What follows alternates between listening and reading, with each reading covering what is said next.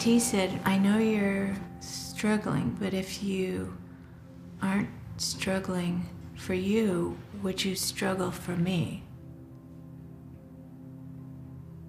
And of course I would if they thought there were a real chance, but there's not. Uh-oh. Thank you. Big tea. It still feels kind of like you give up when you don't try everything out there. But I still think it's the rational and I think the right thing to do to not try and seek every option, because 95% she's only going to gain 2 or 3 months. That's a lot of extra pain. and a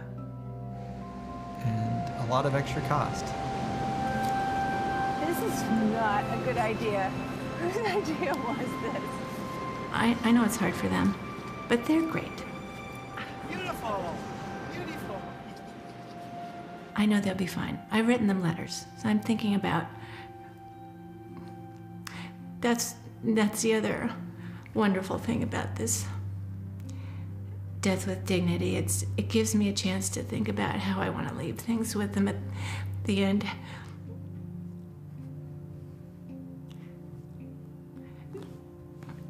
The images.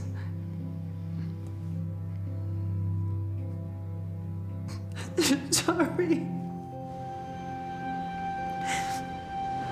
month we had $100 in long distance. There are moments where she is so ready to go. Time to get married. She doesn't like being sick. And then there are the days when she's, you know, healthy and grateful to be alive. I'm not gonna die with the fluid oozing out of my pores in my legs. I'm not gonna weigh 200 pounds again. I'm not gonna lose my hair again. I am not gonna be humiliated with losing control of my bodily functions again. This will be tidy and, while not easy for my family, it's a lot better than the alternatives. She says it'll be easy, but I think it'll be hard for us when she does, you know, take the drink and the final rest, really. But I plan to be there.